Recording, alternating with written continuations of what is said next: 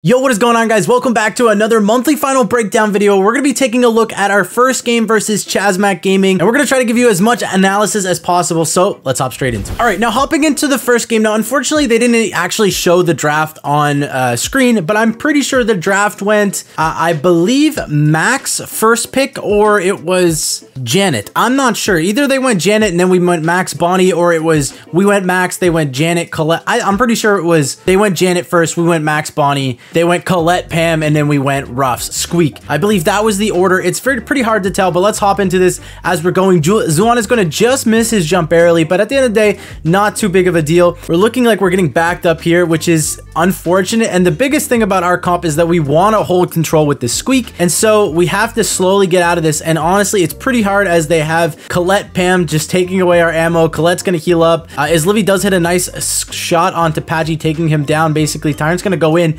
Actually trades a kill, which was I was pretty impressed by that. And at this point, we're able to kind of break out. Zuan's gonna get the jump here, basically killing Chino, but that's worth, I think, in my opinion, because that way we are now able to push back up the mid as Livy's hitting some shots, and we have a max speed ready to go, as well as we have still some more Squeak supers, or Squeak gadgets, excuse me, to use to hold the control. And that's basically what we're playing off. We're gonna be playing off the Squeak, so as soon as he gets some sort of control and some sort of damage with a super, we're able to sort of push up the map. Now, again, if you guys know this map, especially inside a competitive, it is just really not a good competitive map in my opinion. It's so hard to score, and luckily I don't think there's that many overtime games in this series, but or maybe there is, I don't know, we'll have to find out as we go on. I kind of forget, but we're going through it as together here. And so either way, Bonnie's gonna pass up the ball to Tyrant, and we're trying our best. We do get one sort of kill here, so at any time now we can try to go for another kill, and Zuan's gonna do exactly that, trades another kill, or gets another kill, excuse me, and we're all three in their spawn. Now at this point, I think Islivy just has to throw the Squeak gadget onto the right side, and that way we can lock that down a little bit better. I guess it would have been a waste, but soon enough he has to use it. It's better now than in overtime, especially since there's still some walls up. But like I said, we're gonna probably go to overtime. Very hard for any team to score. We do get that Squeak super off. It's unfortunately going to miss. It's kind of RNG, but there is a pattern to it, but I like to think it's basically RNG. So they're looking pretty good right now. Colette has super. They're gonna take our ammo and they're gonna score this goal, and honestly it was off a nicely timed play from them in overtime. So we lose the first game. Let's hop in the next one. All right, game number 2, and this difference on this game is we want to hold the control a little bit better early on. We don't want the game to get too chaotic, because as the more chaotic it gets, I think it benefits their comp more, just because, you know, Colette and Pam do so well in the spawn trap. It's pretty hard to push them out, as well as actually Janet. So Zuan's gonna go in, get a kill. He's gonna try to stay alive, but he's gonna get pinched from the two of them. Tyrant's gonna actually make a pretty nasty play here and gets the goal with the speed. So good heads up play from Tyrant, as well as Livy was actually lagging at that one moment here. He fixes his lag now, but it wasn't looking good with Livy saying he's lagging in VC, but Tyrant gets a clutch goal. So either way, Patchy's gonna push up, and honestly the Pam was a little bit more threatening than I thought it would be. It was actually a really good pick. It just kind of did a lot. I didn't think it would be that good into kind of our comp. However, it worked out in their favor, and Tyrant's trying his best. He's gonna go pretty low. I don't know if he actually goes down here, but we're trying to get sort of more control going on, because again, the spawn trap is happening as we speak, and then now they have full control. So Janet's gonna fly in. I think that was a preemptive fly. It's not a bad fly because, well, nothing really happens, but he almost goes down as well. So, and there comes the Janet turret. Now that is so annoying because, well, we can't heal, but luckily Islivy was able to reach it, and we're able to sort of push out of our zone here, or out of our base. And again, nothing too much happens on this map. I wish it wasn't this map. I wish I could cast a different map, but that's the end of the day. This is still one of those power league slash comp maps that has to be played. Okay, so they have a Pam turret now, which is, and you can see they're just kind of healing up, which is kind of annoying. It's so much HP to deal with, especially with a Colette gadget. As you can see, Colette pops the gadget. We're trying our best to hold on here. So Squeak has a gadget there, which luckily kind of saves the game for us for a little bit longer. We're gonna pop a speed. We're gonna try to get out of spawn. We're trying to corner peek shots as much as possible because we need to get some sort of kill. But look, as soon as they go low, they heal up. They're not panicking. They have tons of time to score this. So we're gonna bring the ball over to the left. Chino's actually gonna miss the super. Zuan trades that kill, and as long as we hold this kind of zone here, as long as Patchy doesn't get the ball towards the net, which he doesn't quite get the pass off, Toast has no way of scoring. So we're gonna win that second game barely, but we won the second game. So let's hop into the next one. All right, third and final game on Backyard. I'm pretty sure there's no tie in this, so this is the third and final game, and we do have a early Squeak super, and we actually have a pretty good start. Chino almost dies as Livy's hitting some shots. Patchy actually goes down, so we have a very good opportunity. Now, unfortunately, Zuan's going to jump in and go down. It kind of like eliminates our push a little bit, which is not the end of the world, but it definitely does affect us. We should probably play this a little bit more patient, but I understand the thought process. One person goes down, you really do want to get another kill as soon as possible. And unfortunately, that Squeak Super does miss on Chino, and he survives pretty healthy. And again, we're kind of back to the neutral position, which is so annoying because no one really gets kills here unless someone makes a play. Toast is going to go pretty low to his Livy. As Livy gets another Squeak Super, hits Patchy, and is starting to make some work here on this left side. He's doing a pretty good job getting them low, but you can see Chino just holding down the right side versus Tyrant and Zuan. It's so hard to push up. Zuan's going to jump in, get a kill, trade a kill, but at the end of the day, we can't do much off of a trade kill just because it is Backyard Bowl. So we're going to have to keep staying in the mid, trying to get that Janet turret out on the left. We do have another Squeak gadget, which I believe his Livy will use probably shortly here as soon as he gets some sort of control or a little bit of damage onto Toast. And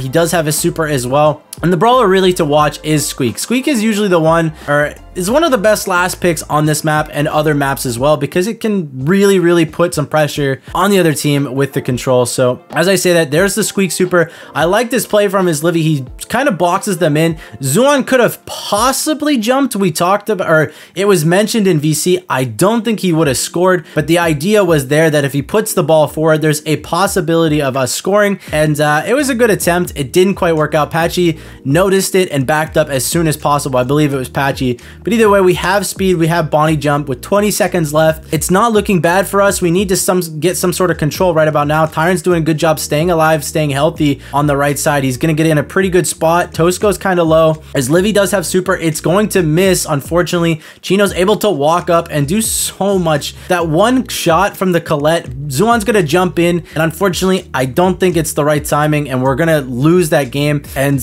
well played from the enemy team, well played from Chazmac, and we're going to lose that first set 1-0. All right, hopping into the next set on Shooting Star. Now, luckily, this is one of the maps we are pretty comfortable. Now, not saying we have the best draft in the world, because they do actually have some pretty decent brawlers. I believe they lock in a B here, and so every single one of their brawlers can actually tank the Nanny Peep if they do it right, which is kind of hard to do, but they are all able to. So you know, Nanny's not necessarily, I mean, it's still a great brawler on this map, don't get me wrong, but it's not as good as it was or used to be. So either way, let's hop into this game and show you what I'm talking about. Hopping into the game, and you'll also notice this is a pretty common thing, as if they have a thrower, you're usually going to take a Brock or another thrower or some sort of counter to the thrower. And so we took Brock. We're going to break both walls. That means Tick has to play in the open, which gives us a little bit of an advantage, but you'll see soon that Tick obviously moves to this side because there's no way that Tick is just going to stay mid the entire game. So we grab the blue star, and I'm telling you right now, the blue star on this map is so important in competitive play. Maybe not in your Power League games because kills happen quite often, but at the end of the day, in pro play, there's not that many kills that happen on this map. Now, as Livy is going to hit a beautiful Nanny head onto Toast, getting us a little bit of a larger lead. Tyrant slowly charging his super, trying to hit every single shot he can. And at this point, with a 3-0 lead and the blue star, means they need 2 kills to make the comeback. And 2 kills is quite a bit. So as long as we don't get pushed too far back in our spawn, we should be totally fine.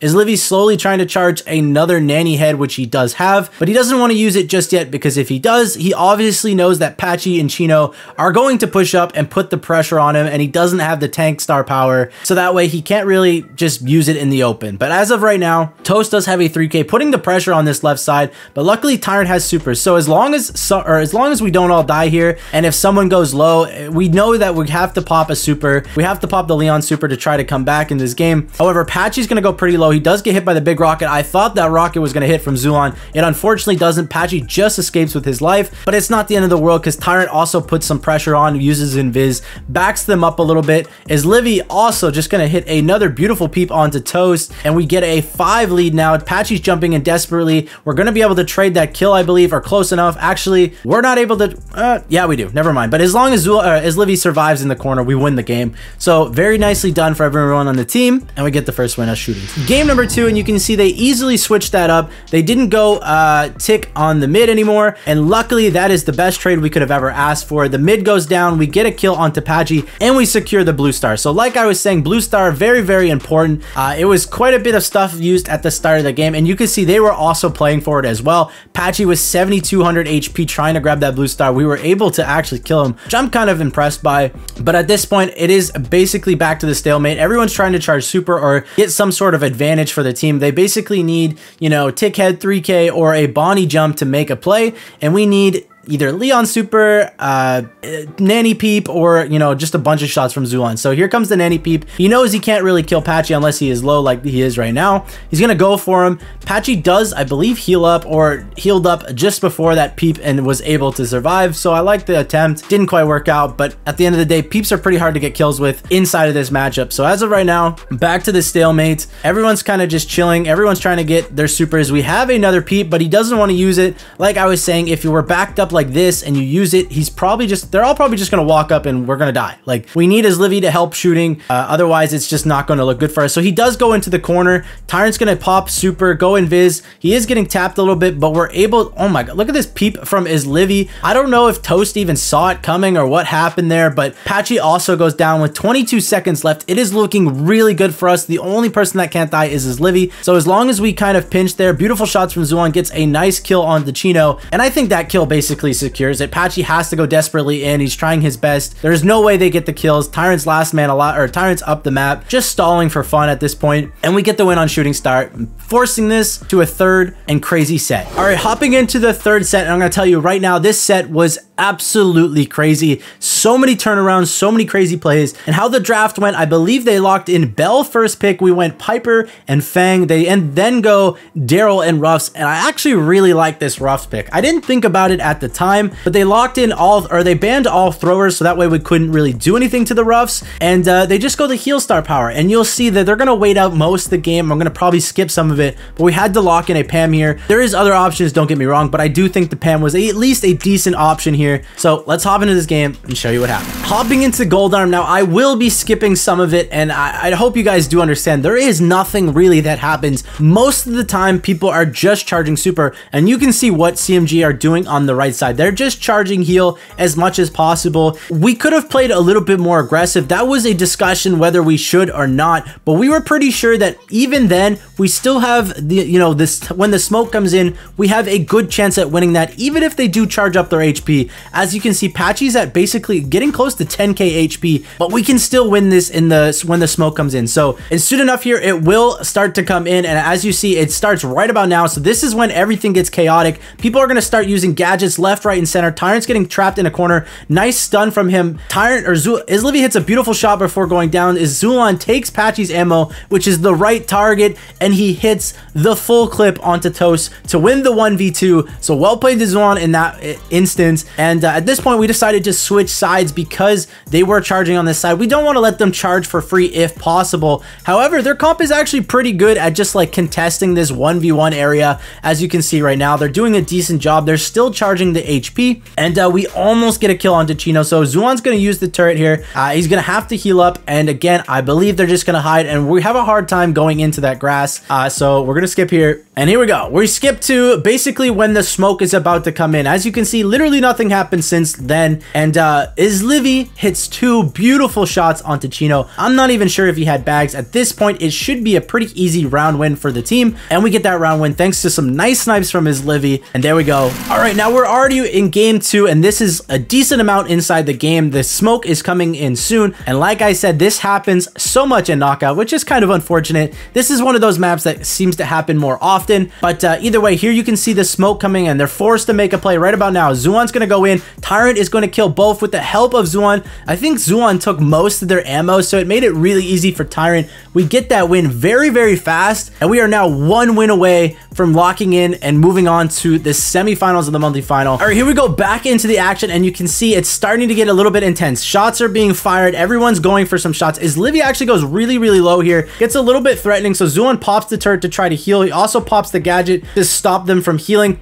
Tyrant goes in, unfortunately doesn't get a kill. Izlivy hits a beautiful snipe, jumps, and it was actually so close. I don't know if you saw, I believe Zulon almost got his gadget off. I'm just going to replay it one more time because it happens so fast. I believe right here he pops the gadget, doesn't get the shot off. If he does, I think we could win that round. Very, very close. Nicely played from CMG to clutch that up, and they just need one more to even out this one. All right, again, skipping forward, and at this point, it's getting a little bit close. Patchy gets a very nice play here onto Izlivy, and Tyrant is forced to go in as well as Zulon to protect Izlivy, and it gets really dicey. Now, luckily we escaped that and we are now in a 2v2 scenario, and I actually think this benefits us because Patchy is the most threatening player on their team. When he rolls in, it takes a lot to kill him, and so at this point, I think we win as long as Tyrant does get his super before the smoke comes in, which you can see he's desperately trying to get. Now, another thing to note, which we kind of messed up, is that Livy, I believe, actually has 2 gadgets left, and this is the last round. So here he should be curving right about now, anytime now, get them low and make it easy for Tyrant to go in. Unfortunately, Tyrant is going to just miss. He does get the kill onto Toast thanks to the smoke. Livy is going to just miss the one shot. It was a beautiful attempt from him, and Chino's going to clutch that up and even out 1-1 in knockout. All right, hopping into game 3 on knockout now, Livy is going to get trapped here, a little bit in a bad spot. Toast hit some nice shots and Patchy was there ready to roll. Now, unfortunately, at this point, the 2v3 scenario, this one is very tough to win, and because of the fact that they still have Daryl alive, if it was somebody else, let's say if they had, you know, different brawlers here, it might be easier to win, but with only Pam and Fang, they need, and without any supers, it's pretty tough. As Tyrant gets tapped up and marked, we know this one's bout chalk. We're just trying to charge supers at this point. There's no way we really win it. You can see Zuan's just trying to get super. It doesn't matter if they do or not. They already had it basically. So now they are on match point. They just need one more win to knock us out of the quarterfinals, which is something that hasn't happened in a very long time and hopefully doesn't happen. But either way, we switch sides. We do get shot a couple times and it's a little bit dicey walking up the map. As you can see, they're in a pretty tough spot, or we're in a pretty tough spot, and I believe everything just backs off. They go heal. Like I said, they go heal. Nothing happens. And here we go. This is the exciting part that I'm talking about. As soon as stuff goes down, Chino's going to use bags. Zulan's going to use his turret pretty early. He's going to get pinched here very, very hard, trying to stay alive the best possible. He hits a beautiful shot onto Toast, basically stalling for a very long time. Tyrant's going to go in. Livy hits so many shots, and Tyrant technically still had super ready to go. So I think we probably would have won that round anyway, but man, that was some nice shots from Livy to keep us alive, and we do win the 2v3. All right, here is the last and deciding moment of the game. No matter what happens here, one team will walk away with it. The smoke is coming in. Curves are going out. Here is a beautiful gadget from Zuan. I believe he took so much ammo from everybody. Tyrant goes in and they get wiped. And honestly, all because of one Pam's gadget, and we win. And there you go, guys. We win the quarterfinal match versus CMG. One of the closest series we've had all year. So GG's to them. Super well played. Honestly, could have gone either way. But that means we're going to go on to the semis versus Vatra. And you may know the result already, but let me know if you want me to go over those games and I will 100% show them. But either way, if you enjoyed, smash that like button, subscribe because we're close to 30K, and I'll see you in the next video. Peace.